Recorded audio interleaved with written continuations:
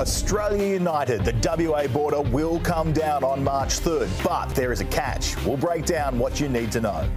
Victoria and New South Wales loosen the rules, a weekend of dancing and singing on the cards. But what does it mean for the risk in schools?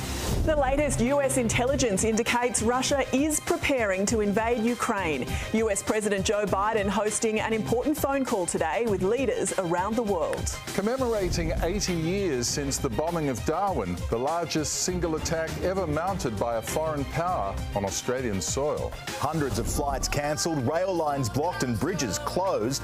The UK in the grips of a deadly storm.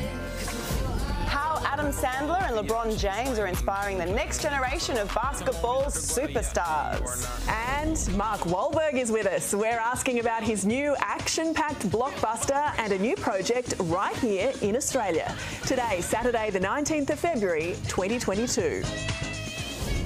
Yeah, a very good morning to you if you're just switching on the telly. We have a big show coming up for you. Let's start though, Jayne, with Australia being united again.